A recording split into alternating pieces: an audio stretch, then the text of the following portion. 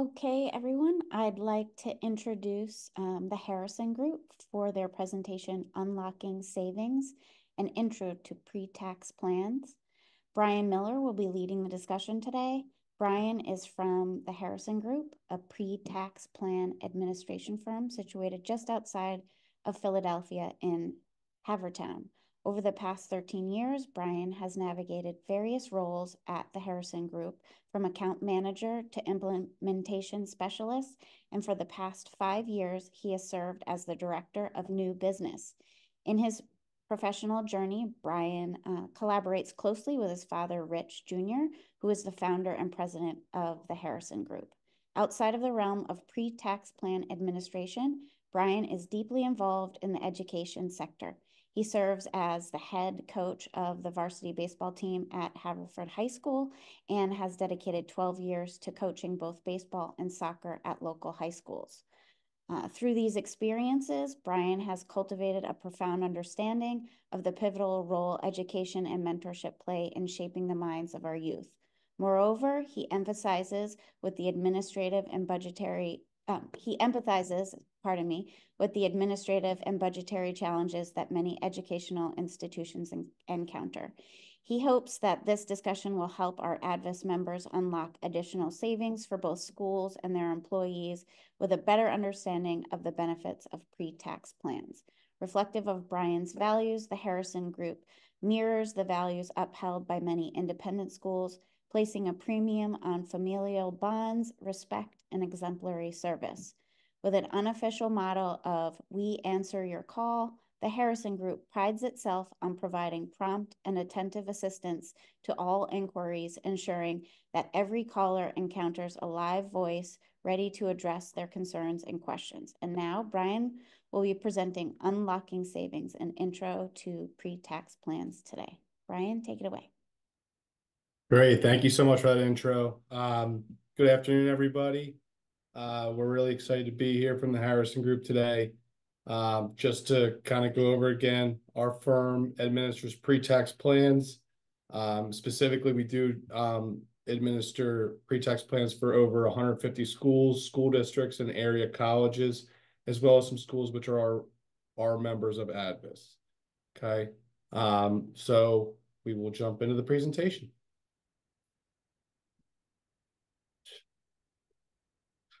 So today we'll be discussing flexible spending accounts, health savings accounts, as well as other pre-tax plans. We will also review some things you might want to keep in mind if you need a third-party admin.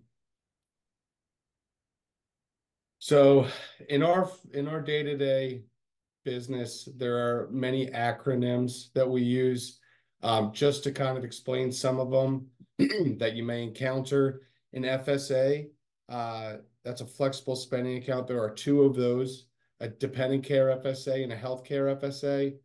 There's also a health savings account. There's also a high deductible health plan. Sometimes you'll see QHDHP. That's a qualifying high deductible health plan.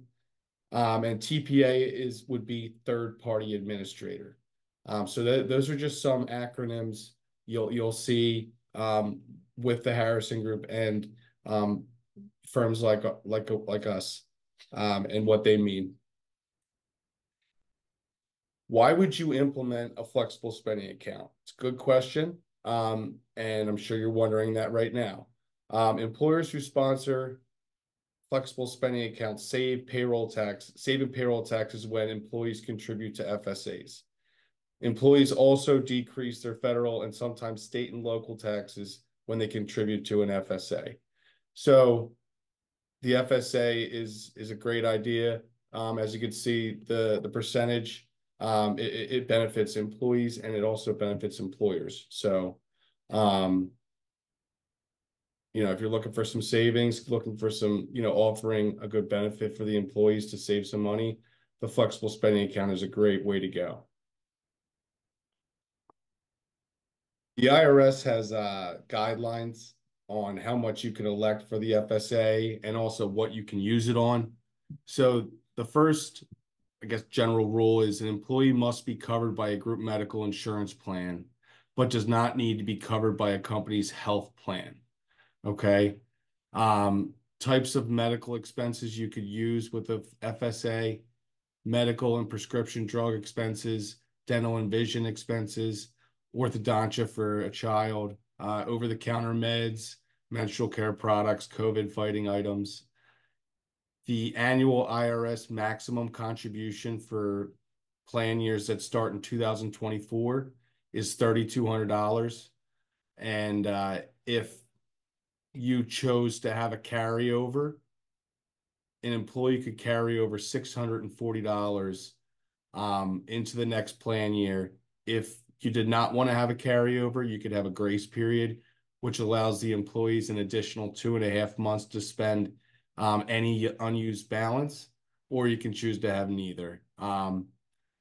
It's a use it or lose it account, and that's an IRS provision. So if there's employees who do not use the entire balance, and they have less than the carryover amount or more than the carryover amount, they would be unable to claim that. So employees need to budget wisely when they elect this account. We always say it's a good idea to just maybe do the carryover limit, just so there's no real fear of losing the money if you're interested in doing it. Um, it's an annual election, so that's why you need to kind of budget wisely, because you need to elect during open enrollment. The only way you could elect during the plan year would be if you had a change in status. And the funds are front loaded. So if someone elected $500, they would have access to that $500 on the first date of the plan year. Also, employers have the option to contribute to the healthcare FSA if they choose to, and you can choose to fund up to $500 for an employee if you wanted to do that. Most employers just allow the employee to do the election through payroll, but employers have the option. Okay. The next account we'll talk about is the daycare FSA. The IRS has rules on what it can be used for and how much can be elected in a plan year. So the dependent daycare FSA can only be used for daycare, nanny, babysitter, preschool, after-school care, summer camps, elder or adult care expenses. It can't be used for anything other than that. So if your employee, if you have an employee population that has a lot of children, or they're, you know, it might be something that you want to offer this, because it is really a great account for how much daycare cost is these days. The IRS says that you can elect 5,000 if you're married, filing jointly, or single parent. The IRS says that if you're married, filing separately, the maximum election will be 2,500. Okay. Just like the healthcare FSA, it's an annual election. So what that means is you have to elect it before the plan year starts. The only way you'd be able to elect during the plan year is a change in status, meaning you get married, you have a child, there's a death in the family. For daycare, a daycare closing would be a change in status. It's use it or lose it, and there is no rollover provision. So if you want to implement this benefit, just know that there is no rollover, but you could have a grace period, which is 2.5 months after the plan year ends, to give the employees more time to spend their balance. Like the healthcare FSA, or unlike the healthcare FSA, the money's available after it's withheld. So in my experience at the Harrison Group, there's been people calling up saying, why isn't there money on my card? I elected the daycare. I elected $5,000. It's because there's not money available until it's withheld from their pay. So, if there's a semi-monthly pay schedule, there's money, or, the 15th, the last day of the month. The first time there'll be money in the daycare account is the 15th, the first 15th in a plan year. Okay. And you just need to make sure with non-discrimination testing that is in compliance. So if there's questions about that, we can help out with that. So this slide is just going to give you kind of an idea of potential savings from the FSA. So as you can see, this is just some generic numbers here. If you had 50 benefit eligible employees, and 12 of them contribute to an FSA, on average, how much would each employee contribute per month? 250. You can kind of see the tax savings. So number of employees, 12, monthly employee FSA contribution, total monthly contributions to FSA. The employee monthly tax savings, $727.50. Total employee annual tax savings, $87.30. And then the employer, $229.50. And then annually, that's $2,754. So, sorry about that. So the total estimated annual savings for an employer offering an FSA with the Harrison Group, after how much you would save in this example, and then the cost of the admin fees, you're saving $1,684. So, and that's based on an average of 13.6% federal tax, and then 7.65% FICA tax, and 3% state tax rate. And then based on employers matching FICA tax rate of 7.65%. Okay, so if you have a larger population, the savings is going to be more. But in this example, you're going to be saving about $1,700 just by offering something that's going to help the employees save money on taxes, on items they're probably spending post-tax. Okay.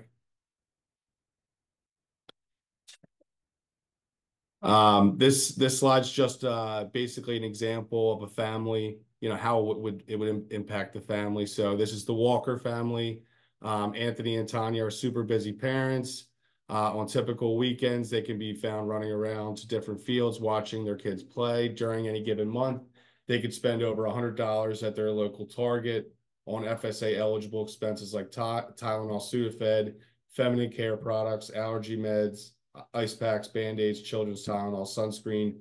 They also use their healthcare FSA to pay for dental visits, prescriptions, and children eyeglasses. In addition, Anthony and Tanya take advantage of the daycare FSA to reimburse themselves for after-school care, and outdoor summer camp. By using the FSA, they could save $2,300. Okay, so that's just an example of a regular family taking advantage of the medical FSA and the daycare FSA.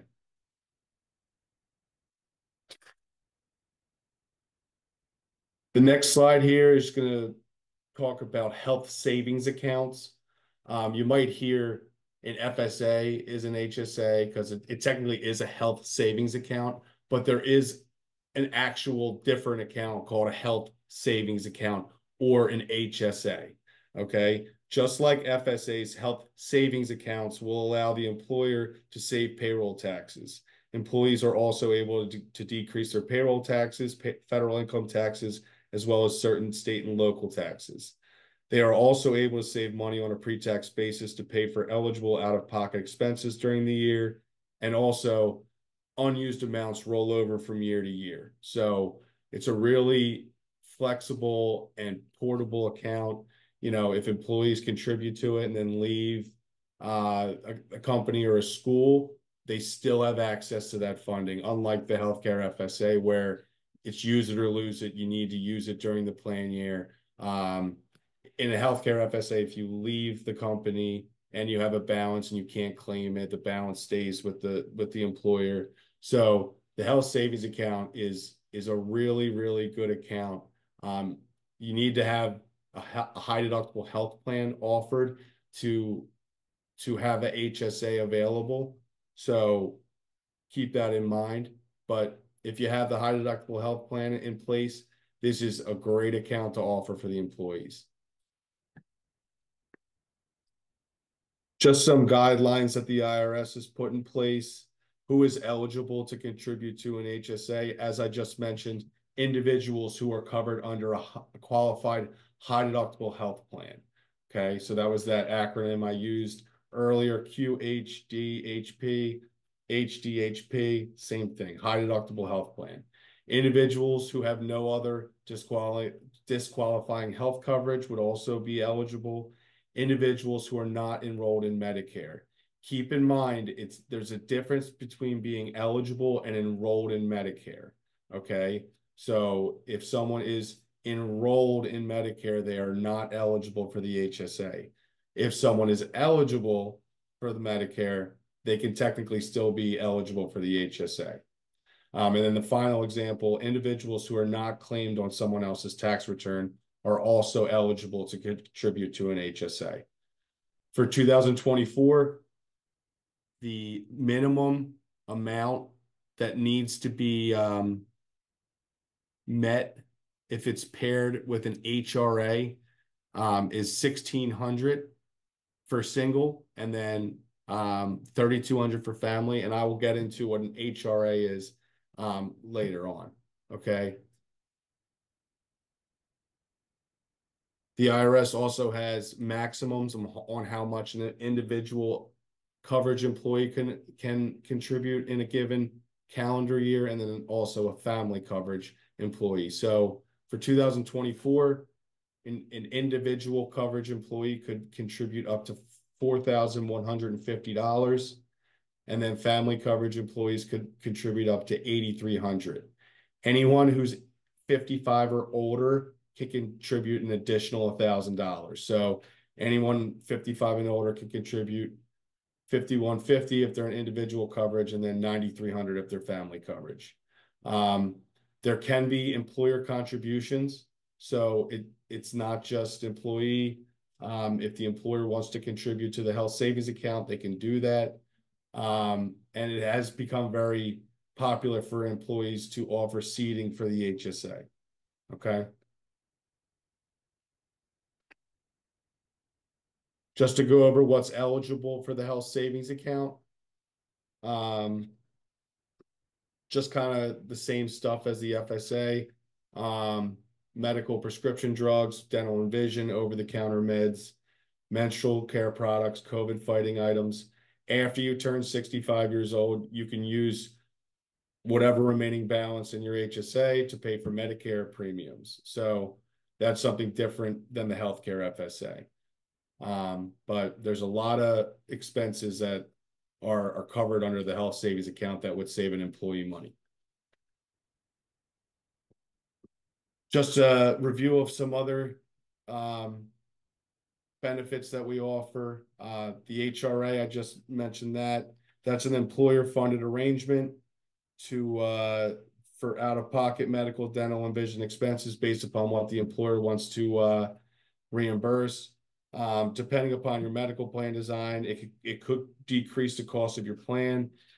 We had a township that we did their HRA with 97 employees. It saved them approximately $860,000 by switching to a high deductible health plan from a copay plan while paying for all the out-of-pocket costs for the employees. So just know these high deductible health plans could go a long way saving your company money. And ICHRA could also be another benefit that you could offer your part-time employees. Okay, and that's an individual coverage HRA. Other accounts are a mass transit spending account and or parking spending account, which would save your employees money on commuting to work and parking at work. Depending upon how they travel, it could save them up to 20%. Finally, an educational assistance plan can reimburse your employees for their tuition costs and or their student loan costs. So if you're interested in this, if you're interested in the Harrison Group, if you're not interested in the Harrison Group and you wanted to look for a third-party administrator, these are some things you want to look for. As you could probably already guess, the items on this slide are items that our firm provides to clients and their participants. This has allowed us to keep 98% of our existing clients. The 2% that we do not retain, they're usually acquired by another firm, or they've decided to move the plan to an existing TPA, or maybe bring it in-house. But just some things to watch out for and just things to think about if you are interested in implementing any of these plans. You know, we have all this available to you. If you have any questions, here's my information. Thank you so much for having me. It was great to speak with all of you. And we look forward to any future opportunities with this that come out of this. And if you need any additional information or would like a proposal, just please contact me. And thank you so much for your time.